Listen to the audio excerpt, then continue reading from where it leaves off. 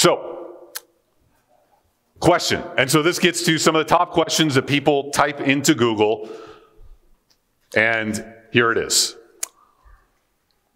Where in the world is Carmen Sandiego? No. Where in the Bible does it say that Jesus is God? So some form of that question. Where does the Bible, does it say that Jesus is God? Why this question?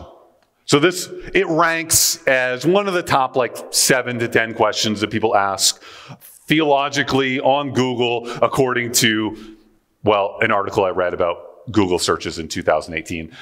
And why this question? Because this is a question that I think a lot of us just kind of assume. Like we grew up in the church, or you grew up in North America, and thinking Jesus is God is like a core statement of faith. So it's something that's so simplistic that we don't ever think to prove it. But it's a very, very, very important question.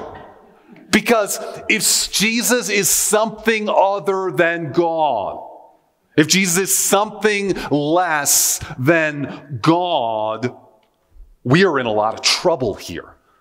Because the Bible says again and again, only God whom you will worship and serve. And so if Jesus is not God, we are idolaters, and everything we do here is not only useless, but actually terribly offensive to God. So, where in the Bible does it say Jesus is God? Now, I'm trying to think of the person who's typing this question in, and I can think of one person who might be just honestly seeking an answer. There's another person who asks this question who might be maybe of a little bit of an atheistic bent. I don't really believe in divine divinity, but I kind of like some of the things that Jesus says. There's a lot of people who like that. Like, Jesus is a good teacher, but I don't really get on board with all of the kind of religious stuff. And so, maybe it doesn't really say Jesus is God in the Bible. After all, there's other people who deny this. And so we get to the 19th century cults. So we get to the Jehovah's Witnesses. We get to the 2x2s. We get to the Mormons. And for some reason, in the same period of time, they all came up with the same idea that Jesus was something a little bit less than God. Now, this turns out to be, very old heresy. You go back to the Arianism in the 3rd century, and people were claiming this as well. And then you can imagine this is a popular search because there is a whole religion that believes in Jesus, but does not believe that Jesus is God, which would be the Muslim faith, which teaches that Jesus was a prophet, but not God. So, let's answer this question. This sermon is kind of the equivalent of shooting fish in a barrel, taking candy from a baby, because this is something that's very easy to prove, and we're going to go through it. Sometimes it's good to just sit down, crawl, talk about the simple and things, because these are important, especially if you ever get into a conversation with someone who might reject this, which there are people out there around town. We'll not name any names. Actually, I already named some of them that deny this truth. So first of all, where would we go? Oh, look. Look at that. And it said, John 8:58. This actually pops up if you type this in Google. Good job, Google. I'm impressed. Verses that say that Jesus is God. John 1:1.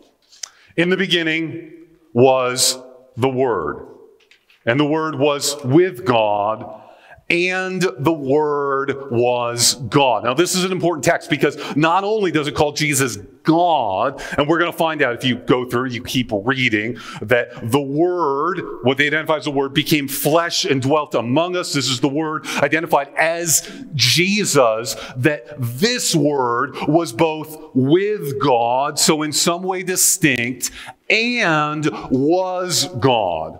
Which is where we kind of get the whole doctrine of the Trinity, that Jesus is God, identified there is one God and yet 3 persons equal in divinity. Now, if you've ever been in a conversation with a Jehovah's Witness, they would tell you, well, this is a nice verse here, but you've got to read it in our translation, because if you read it in our translation, it does not say that the Word was God. It says the Word was, if you know it, a God. Okay, I'm going to take like 2 minutes here. There's going to be some Greek words up on the screen, and I apologize for this already. But I'm going to explain it to you, and it's going to be Greek to you because it's literally Greek. But hopefully you can understand a little bit of it just to get like a glimpse that when they say that they translated the word was a God, that they're actually kind of like fools because they've taken a very simple grammatical rule and missed all of the rest of the grammatical rules. It's like English, you learn how sentences work and then you learn all the ways that they don't exactly work like this. It's the same with Greek. So, oh no, I forgot to load this is bad. So, sorry, this is not going to work. I forgot to load the fonts on that computer. And I should have checked this, but I didn't. But if this doesn't make any sense because it's like getting gobbledygook, which it would say theos hein ha logos, which would have made sense. But anyways, if I had done this right, I could have pointed this out. But anyways, the word was God does not have the definite article, which makes it God. But this is actually a grammatical rule because it puts the article on what is the subject rather than the object of the sentence. And if you understood the predicate nominative, it would all work out. And none of this probably makes sense to you. Don't worry, we are not resting our entire case of Jesus' divinity on this verse. Continue reading in the book of John in words you can understand. At the end, we get to the famous point where Thomas is doubting that Jesus really rose from the dead, which is why he gets the name Doubting Thomas forever. Thomas comes and says, then Jesus said to Thomas, put your finger here and see my hands.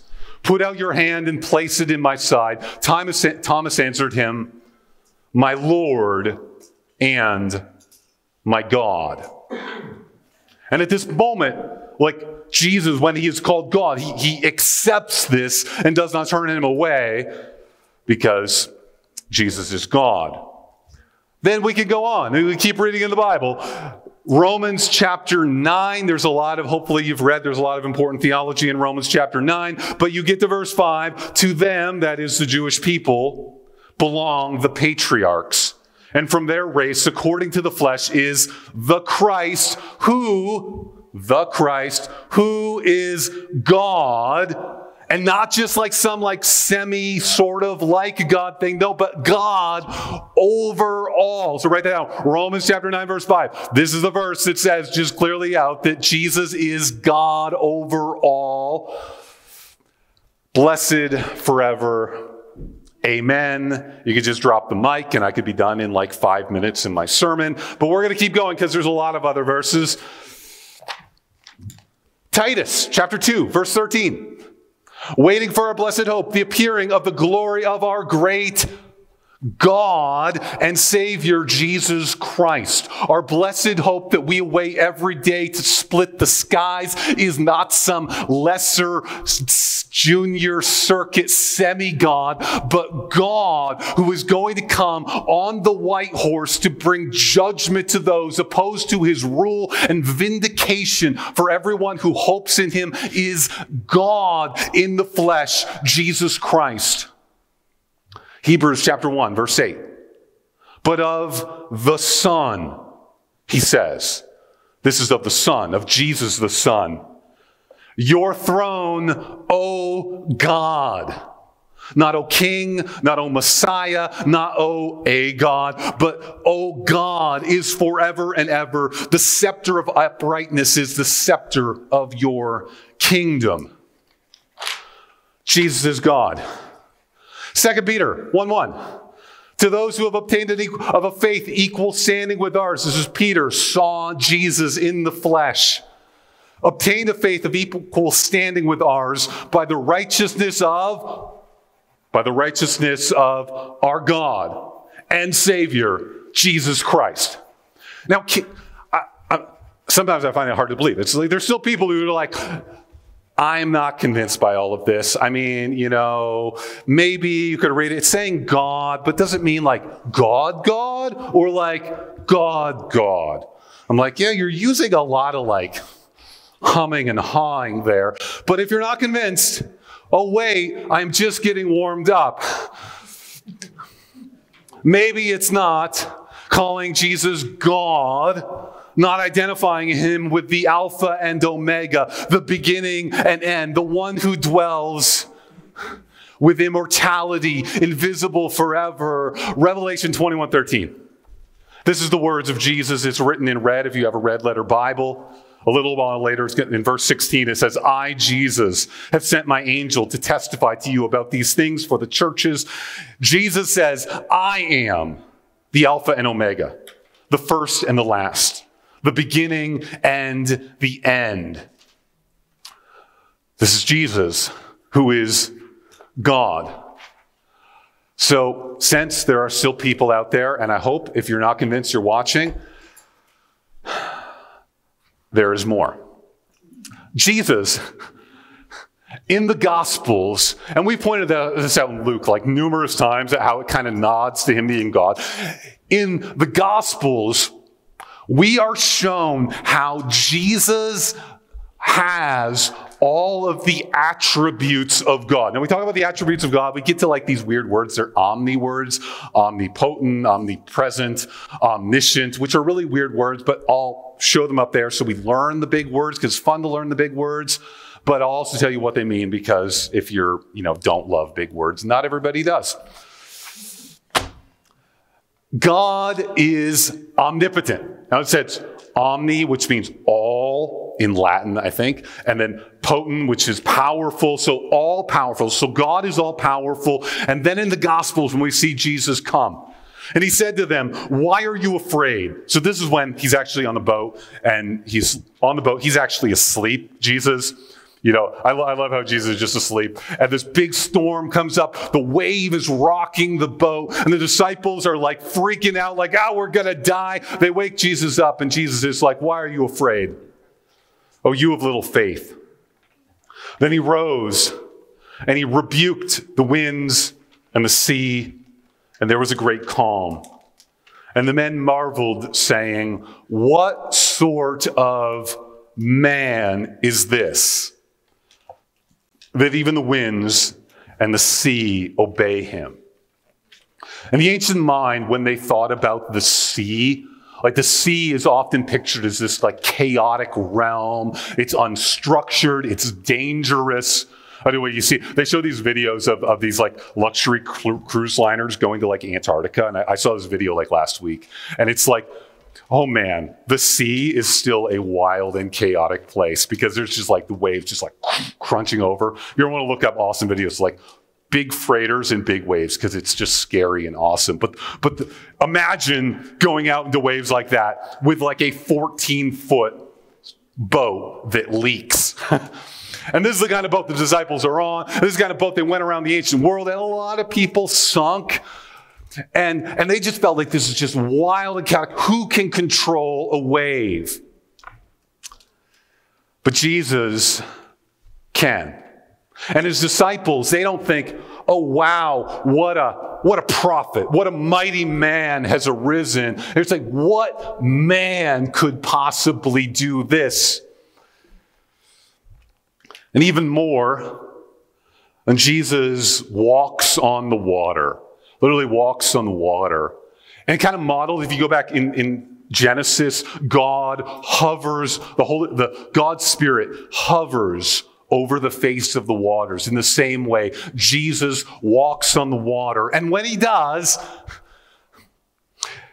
he eventually gets into the boat, the whole thing with Peter, but we're not going to talk about that. They got into the boat, the wind ceased, and those in the boat, this time, second time on the sea, they worshiped him, saying, "Truly you are the Son of God." They worshiped him. And we're going to talk about worship a little later, because that's, I think, the one thing that really shows that Jesus is God, other than the other things that really show Jesus is God. Shooting fish in a barrel. All right, so they worshiped him. He shows his omnipotent power. God is omnipotent.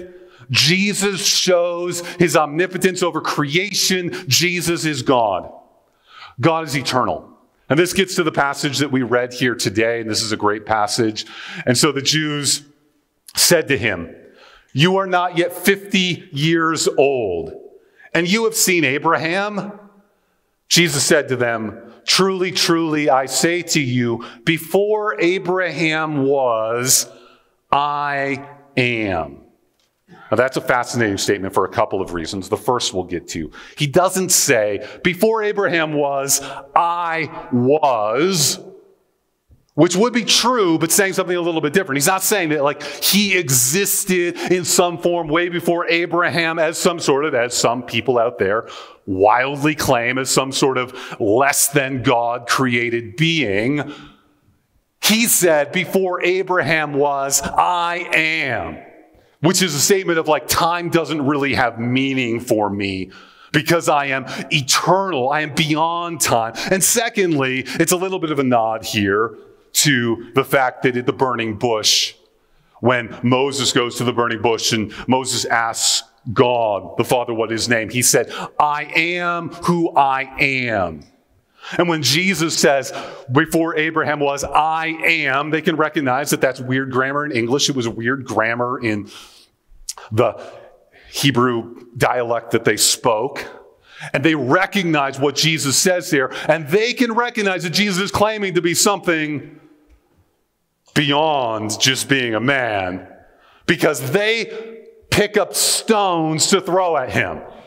They're not just saying, oh, that's an interesting statement that you make. No, they recognize that he is claiming to be God. And in that statement, either, they have two options. Either they pick up stones to stone him, which if he's a liar, that's what they would have had to do by Jewish law. Or, secondly, they have to fall down and worship him because God walks among them. God is eternal. God is eternal. The Jews answered him, this is a little later on, it's not for a good work that we're going to stone you, because for blasphemy, because you, being a man, make yourself God. Oh, the people who were blinded to the truth about Jesus knew more than some people who miss this fact that Jesus is God. God is eternal. Jesus is eternal. Jesus is God.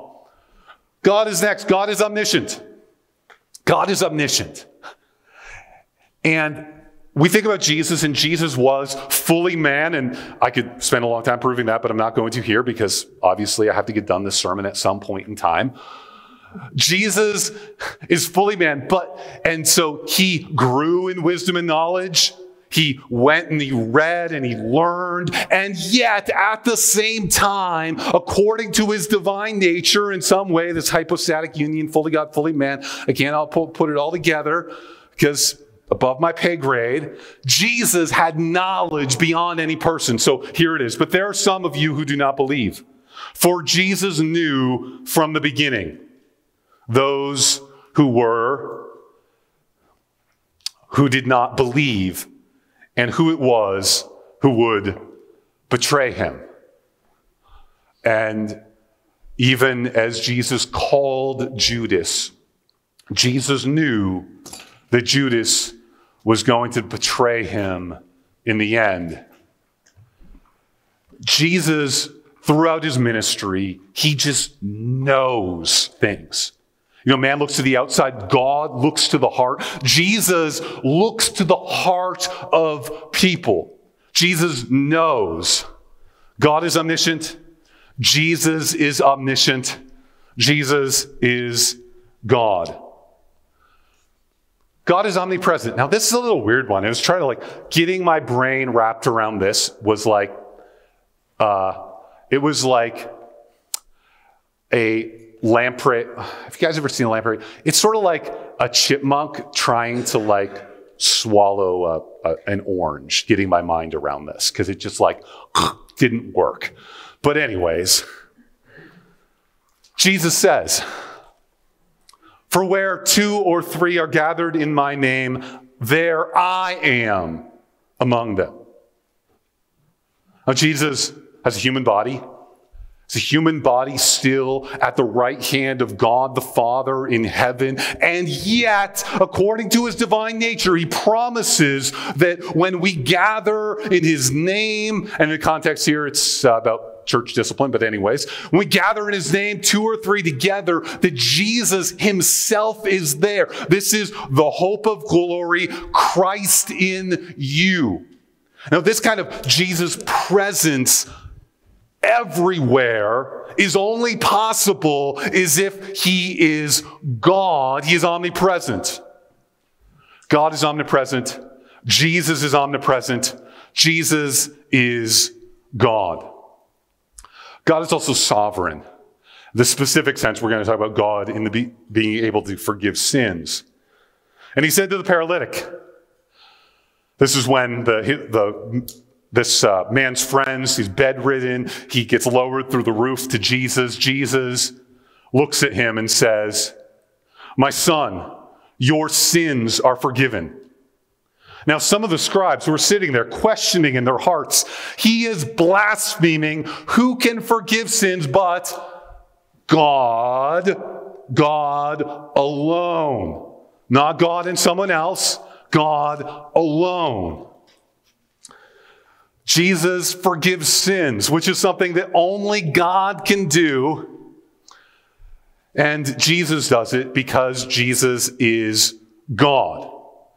You're still like thinking like, man, how do people deny it? They still do. And we will still go on. God is immortal. Jesus says, destroy this temple and in 3 days I will raise it up. He's speaking about the temple of his body. Jesus is priest forever by the power of an indestructible life. Hebrews chapter 7 says, although Jesus, according to his human nature, his body really did die. He was forsaken by sin to the cross, but death could not hold him because his divine nature could never die. God is immortal. Jesus is immortal. Jesus is God. And this gets to, it gets a little like academic-y. Okay, we're like in an argument, really like trying to prove this point. But it's so important because we stand here to worship Jesus Christ. And if Jesus Christ is something less than God, we are doing something very wrong. By Jesus' own words, Jesus answered him, answering the devil, it is written, you shall worship the Lord your God, and him only shall you serve. Jesus says there is one person and one person only you shall worship, and that is the Lord your God. And in the Bible, we always have, when angels show up, people are falling down to worship him. The angels say, rise up too, I'm a servant of God. When Peter in the book of Acts, Cornelius, he's like a God-fearing Gentile. He gets this vision, comes to Peter. And when he comes to Peter, this is in Acts chapter 10, he falls down at his feet and he worships him. And Peter at that moment says, stand up, stand up. I too am a man.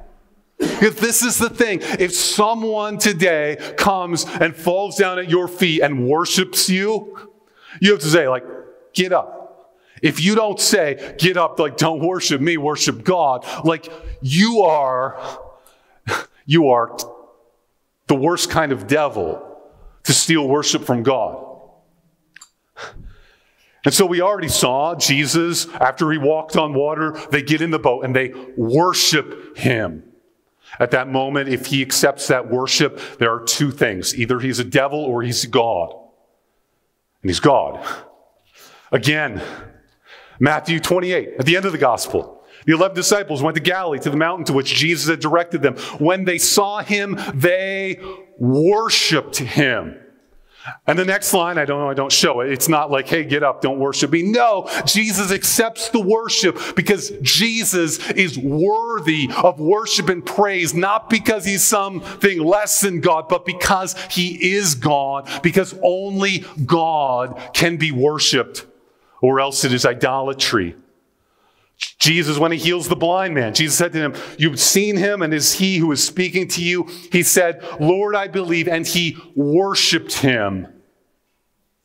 Jesus accepts people's worship. Either he is fully God, in every sense of the term, Jesus is God, or he's a devil. And I can't believe that Jesus is a devil. I must believe he's a God. God alone is worthy of worship. Jesus is worthy of worship. Jesus is God. So, summary. Looking it up. Where in the Bible does it say that Jesus is God? And this is just a summary in canonical order. Isaiah 9, Matthew 8, 14, 18, 28, Mark 2, John 1, 2, 6, 8, 9, 10, 16, 20. You can really just read like the whole Gospel of John. It's all about that. Romans 9, Titus 9, Titus 9? That's not right. Strike that out. It's not Titus 9. It is Titus 2. Strike that. Titus 2:13. Hebrews 1. 2 Peter 1. Revelation 22.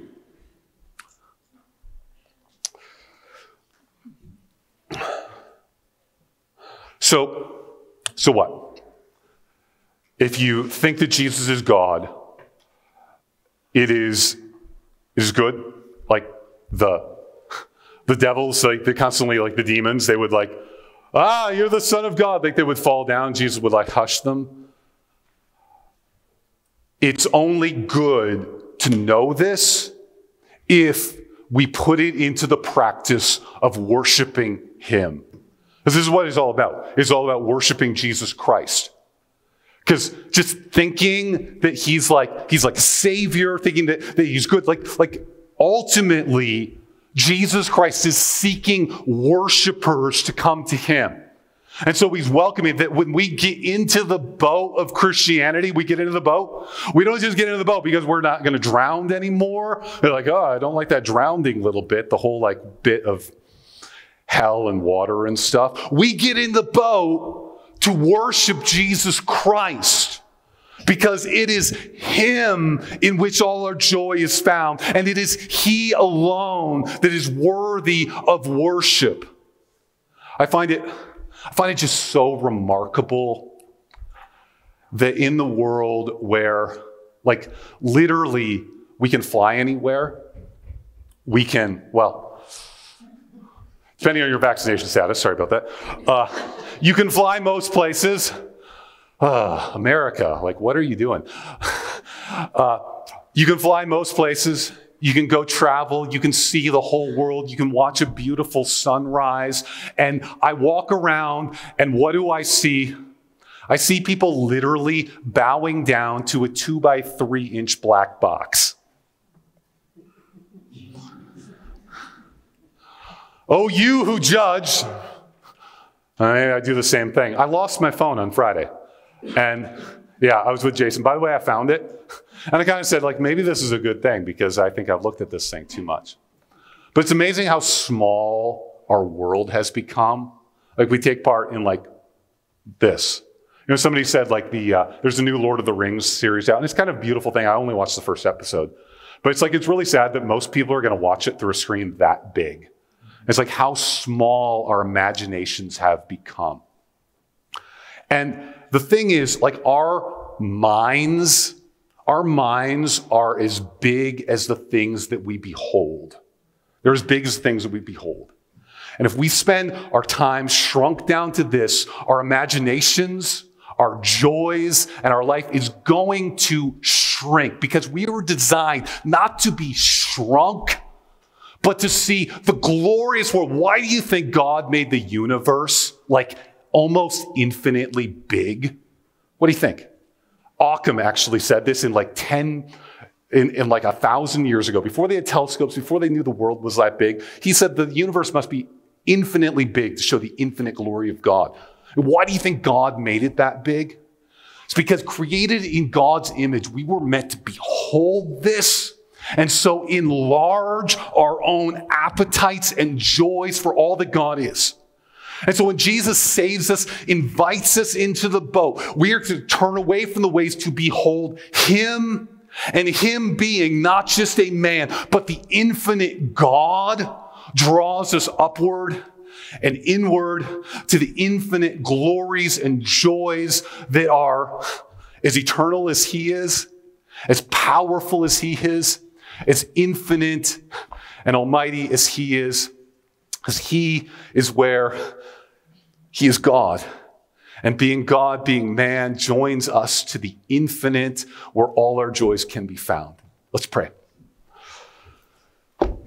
Lord God, I pray that we would see you as God today. If we aren't convinced the Bible teaches that, I just pray, Lord, that anyone out there hearing this would just read again and see your word declaring again and again, Jesus is God. And in seeing you are God, we would not just get out of the ways, but we would behold you. And beholding you, our imaginations would be so large to this world that you've created, to you, to your goodness. And in looking at you, we could have joy and have it to the fullest. So I pray, Lord God, that our joy would be complete in you. In Jesus' name we pray. Amen.